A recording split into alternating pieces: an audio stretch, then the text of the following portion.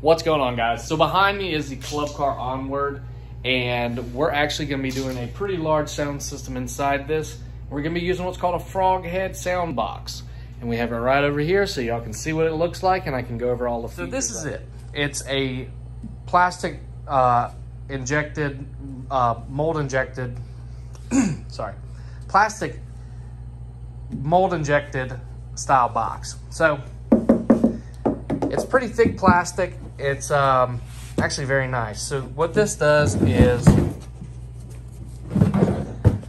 this one's for the Onward. They make them for a bunch of different ATVs and side-by-sides and golf carts. This one has the two rail cutouts for the roof right here. So we'll remove this, remove these pods. It's got brackets that actually fit right here. Those are over here. These will fit right here, and then they'll connect over on the sides right here, and this will fit up in there. So it's gonna look just like this. So you'll have a radio here if you desire. This golf cart actually has a radio down there. So what we're gonna do here is we're gonna do a group of toggle switches for different things like RGB lighting, subwoofer on and off, and also radio on and off, because they want the option not to have to turn the key on to have the radio on. This has an area for 4 speakers. I believe these are universal for 6.5s and 8s, but I believe this one was ordered for 6.5s, but I believe there's enough room for 8s on this one.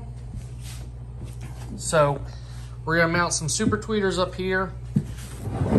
We're gonna mount 4 DS18 speakers in this. Polyfill it.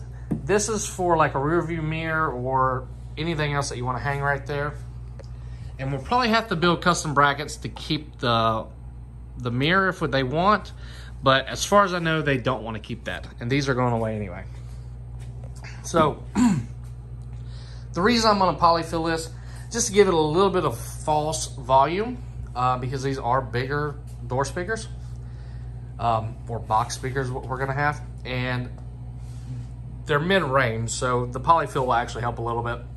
But this box is gonna go up there, it's gonna secure nice, it's gonna hold these speakers very well, and it's gonna give you a lot of bass and great sound output from your speakers. Most of the time people just use some regular component, 3-way or 4-way, or coaxial 3-way or 4-way, or they'll use component like we're doing. We're gonna be having 6.5 DS18 Pros, and we're gonna be having some super tweeters, but we're gonna have 4 6.5s and 2 super tweeters. That should be plenty for what they want. And then we're also gonna be mounting some other speakers and subwoofers and amplifiers in this. The only thing that this is gonna get is a grouping of wires. So we're actually gonna delete these holes that they ran in because they're already rusting. This came from the factory, the store that they bought it from, like this. We're gonna come into this grommet right here. We're gonna drill it out, put a watertight grommet in there, and we're gonna run, well, it won't be here, it'll be over here. Probably a little bit higher up so it hides it better, and it's gonna be on the inside. It's gonna have a waterproof grommet, and then we're gonna fish tape the wires in here. We're gonna do 4 runs up here and on the left side, and those will be for the speakers and the super tweeters. And on the other side, we're gonna run probably 6 wires, and that's gonna be for 3 toggle switches, but we'll probably end up running 8 wires. That way they have the option for more toggle switches down the road. So stay tuned, guys. This build's gonna be awesome, but I wanna go over this FrogHead box. It's very nicely designed. It's gonna look great. Here's one of the speaker covers. So this is a 6.5 speaker cover. You could probably get away with some 8s on this box. Definitely get away with 6.5s. 8s are gonna be tighter, but 6.5s look like they'll be fine. This hole and this hole obviously are gonna get cut out just by looking at it. And one thing that you gotta check for is this. So this goes all the way down and comes so it goes all the way down, it looks like. Yeah, that's gonna be almost all the way down. So you just wanna make sure that you don't cut into this area.